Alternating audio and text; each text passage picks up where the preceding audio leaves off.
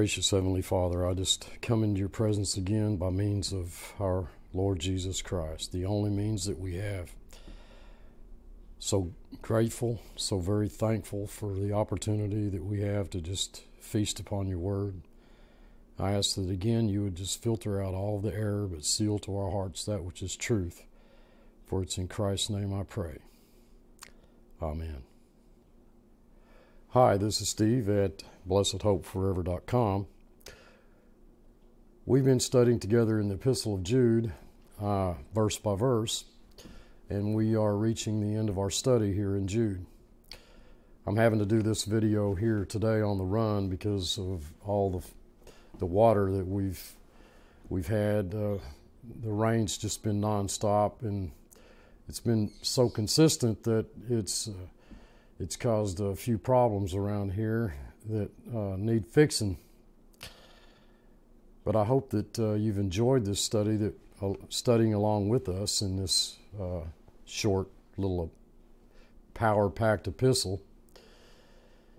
I believe in our last study we'd reached verse 24, the benediction. So we're closing out our study in this epistle, this wonderful epistle. So we begin verse 24, and it's almost with some sadness that we leave this little epistle. It's been a great study.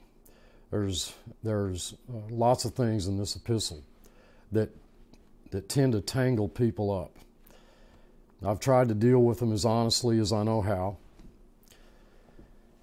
And to him that is able to keep you from falling. Now, the Authorized Version says the word falling there is stumbling. And you may have heard that, in a benediction in your church. It only makes sense that we would be reading this since there were ungodly men who crept in unaware, and they've been teaching ungodly things. They're not reliable, and you can be led astray.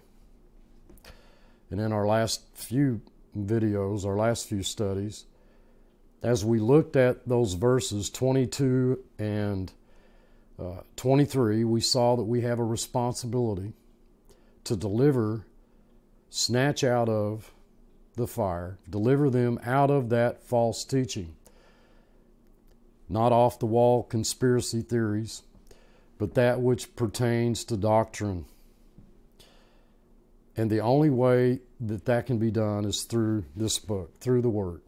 Christian fellowship is centered in and around the truth of God's Word, not cleverly devised fables, not endless conspiracy theories, which only lead to more ungodliness. So here we've been concerned with the context of doctrinal error. I pointed out that the word save, sozo in the Greek there, does not mean born again or redeemed. We're not trying to save these ungodly men that God has ordained to condemnation. It is important that we look at the context. It always is. Don't make that mistake that the word save there means that, we need to get these people born again. The word save there does not mean born again or redeemed. Deliver those with fear, pulling them out of, the word is ek in the Greek, out of the fire, and that's not the fire of hell.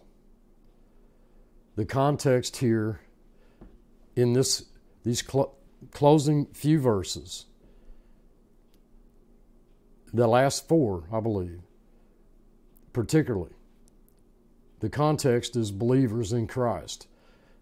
And I pointed out, I referenced the judgment seat of Christ, but if any man's work shall be burned up, he shall suffer loss. He'll suffer loss, but he will be saved, that is delivered, so as by fire.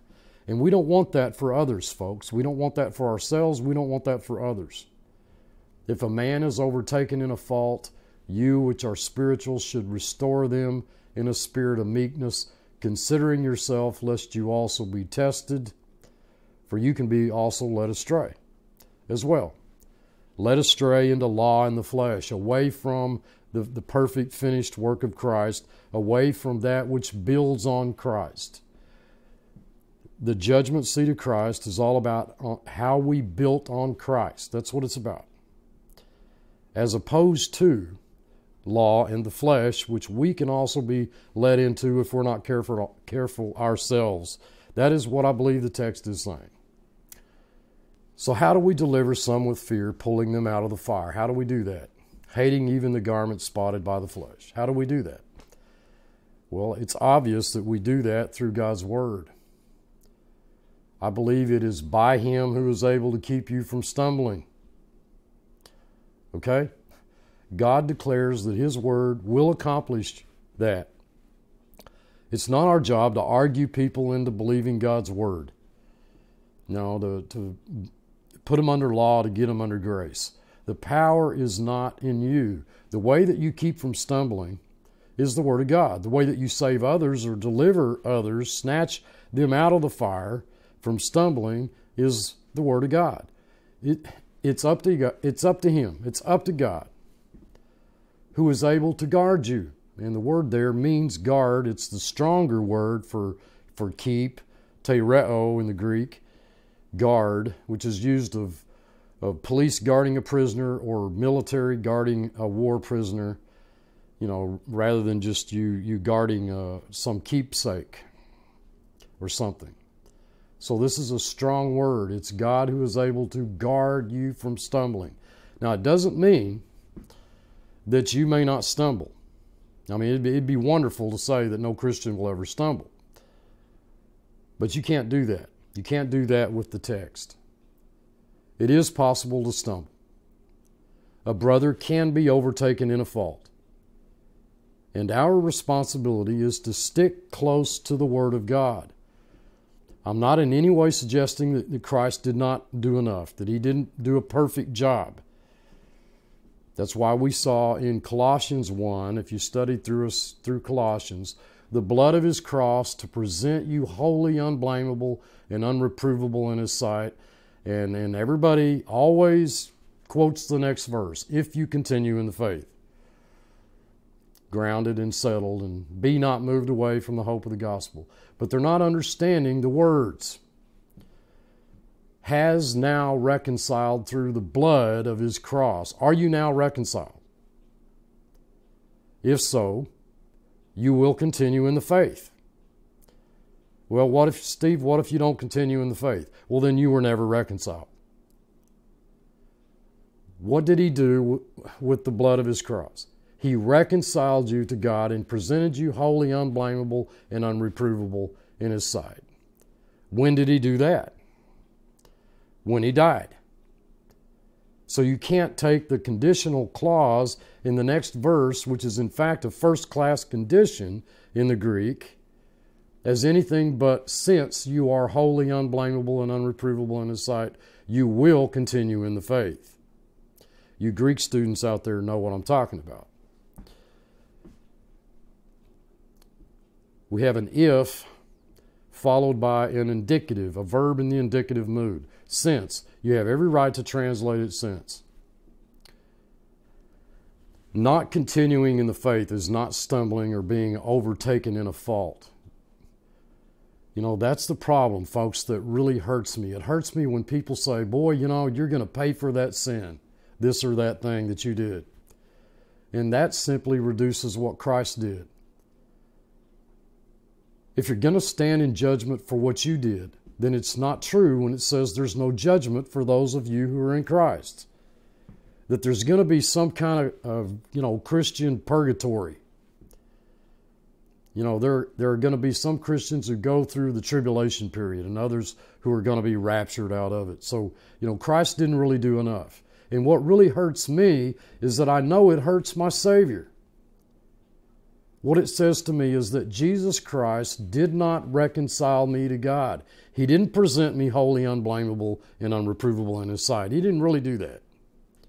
He only did a partial job.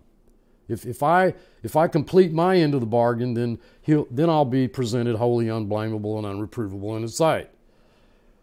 So I've reduced the glory of my God. And I've enhanced the sovereignty of man. And I can't do that. Folks, I can't do that. God can guard you from stumbling. It is not in man to direct his steps. We've got the whole Old Testament proving that it is not, as modern Christianity insists, in man to direct his steps. God has made all things for himself, even the wicked for the day of judgment, and if that bothers you, take it up with God. Okay? This is what the book says.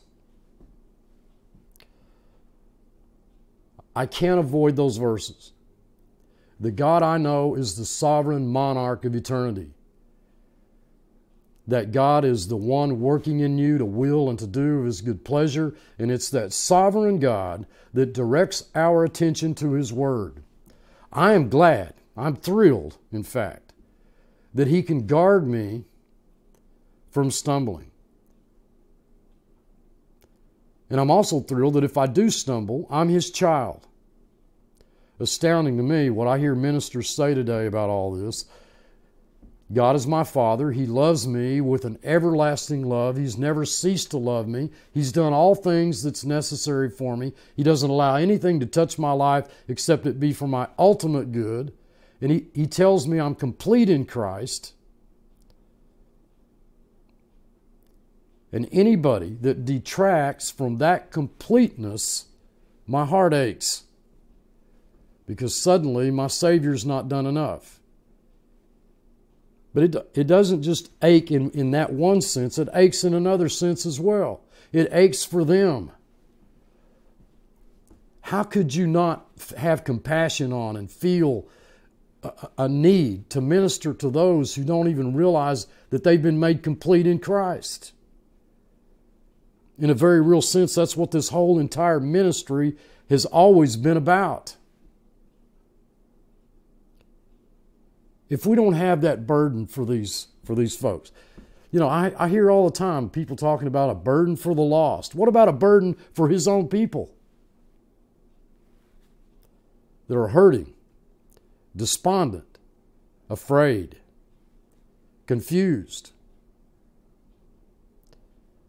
In the presence of is one word in the Greek, meaning before the face of. That's what the word means. Properly, the word means down in the eye. That is, in someone's direct, concentrated gaze. That's how he's going to present you faultless before the presence of his glory with exceeding joy. Well, there are those who say he could present you faultless, but that depends on you. Folks, remember what we learned in Colossians. When were you reconciled to God? In the body of his flesh through death, to present us holy, unblameable, and unreprovable in his sight.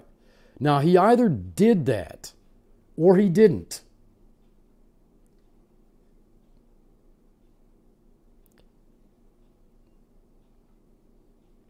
You will give an account on how you built on Christ. We will all give an account on how we built on Christ. Not on hay, wood, and stubble. Not ourselves. And what we did. What we did in our own energy, in our own strength, according to our own will, and our own timing. It's just, God is distant. We see ourselves as this engine, this powerful engine. You know, He's made us that way. We acknowledge Him, but we really don't need Him. We're going to go our own way, and we're going to do things the way that we feel, things however we feel it's right. And just hoping that if we do enough, we'll pass the test. Christ is our life, folks. Our life. He's our life, our message, our ministry. What doctrine did you teach? Did you spend your life teaching things for which you'll get no reward? And I said, I told you folks, I don't want to do that. I plead with you people and have for the last 3 years I've been here. Don't believe me, believe this book. What you hear from me is what I think this stuff says. That's what I think these verses say. What is important is what they really say. This is God's Word. I can't make them say what hundreds of people have told me, that we're holy, unblameable, and unreprovable in His sight if we continue, in the faith. It's up to you. It's your responsibility. Imagine spending your life, of course this doesn't apply to the believer, but imagine a person spending their life thinking that they're serving the Lord just to have Him say, I never knew you. That's the God who is going to guard you and present you faultless before the presence of His glory with exceeding joy. It astounds me, the number of Christians who believe that people are going to go through some kind of, Christian purgatory or give an account for every rotten thing that they ever did. How can that be exceeding joy? We preach Christ, not self, not law, not judgment for sin, but on how we built on Christ. That exceeding joy, folks, is entirely vested in the finished work of Jesus Christ. He either died in your place or He didn't. He either presented you faultless before Him or He didn't. That is what His people need to hear. In a very real sense, folks, the Christian walk, the Christian life itself, all of it in a nutshell is based on positive reinforcement, not negative, not you must, you have to do this, you got to do this, and if you don't do this, then something bad's going to happen to you. That's negative reinforcement. We don't even raise our kids that way. Do you honestly think that our Heavenly Father raises us that way? He's given us everything that we could possibly need. He's blessed us with every spiritual blessing in the heavenlies. Reward is based on how we built on Christ. That alone would be exceeding joy. To meet my Lord who says He loves me with an everlasting love, loves me no matter what I did, would never leave me, nor forsake me, who said, I will never cease to sustain and uphold thee. What a marvelous fact that our lives are hid with Christ in God. The word exceeding there means wild joy, ecstatic delight, exultation, exhilaration, not some joy based on, oh wow, I can't believe I made it. But that God was faithful and that we will no longer have the ability to sin against our Lord anymore. The one who died in our place and loved us because we were His. It is the brother overtaken in a doctrinal fault that we are to restore in a spirit of meekness. The text is not saying restore these people who crept in unaware. We don't restore, that is, bring back to a previous position or practice someone who never held that position in the first place. In fact, we are to avoid them. Okay? In Romans chapter 16, now I beseech you, brethren, mark them which cause divisions and offenses contrary to the doctrine which ye have learned, and avoid them. For they that are such serve not our Lord Jesus Christ, but their own appetites, and by good words and fair speeches deceive the hearts of the simple, the naive.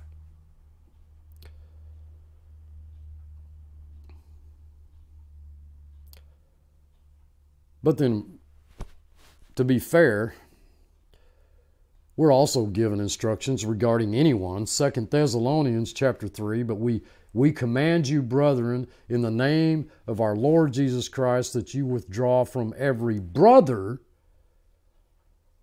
who walks disorderly, the word means fruitless, unproductive, and not according to the tradition which he received from us.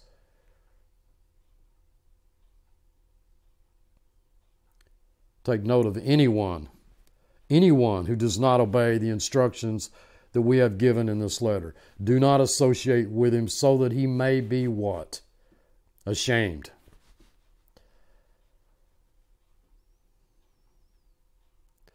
So it's clear that these ones have to want to be restored. We never force anything on anyone.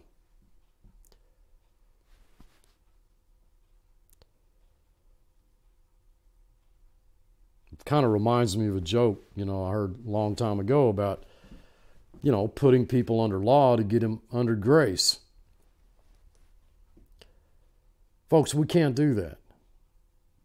And then the last verse, to the only wise God, our Savior, be glory and majesty, dominion and power, both now and ever. Amen. The only wise God, our deliverer. Our deliverer. Not delivered by our strength, by what we do, by our goodness or our work, but by Christ. And I'm here to tell you, folks, that he did a perfect work. And I believe any teaching that would diminish that perfect work is non-biblical. The original text says, to the only God, our Savior, by means of Jesus Christ, our Lord, be glory, majesty, power, and authority before all time, now and for all eternity. Amen. Now, both of those texts are a beautiful collection of words.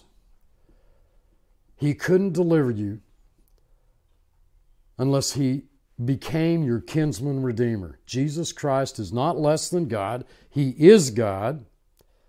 And so it's a perfect sacrifice. There isn't anything wanting. When you look at these people who have been led astray, the new creation hasn't been led astray. I recognize you're a complex model. You're an old man and a new man.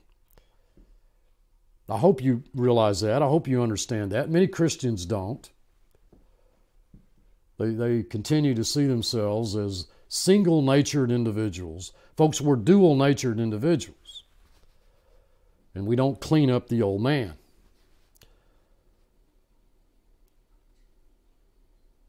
It's easy to follow the old man. That which I believe our text is arguing against.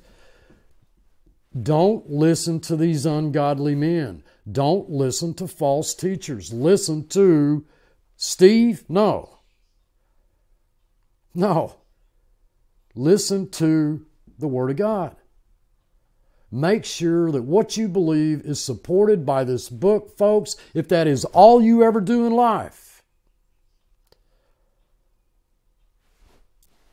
I'll be moving on to do a number of topical sermons before a final decision is reached here on where this ministry goes next in teaching verse by verse. As far as the coronavirus is concerned, I'll leave that to the experts. There's enough information out there on that. I don't believe it'll last long because it was made in China. Until next time, I love you all in Christ. I truly do. Rest in Him. This is Steve. Thanks for watching.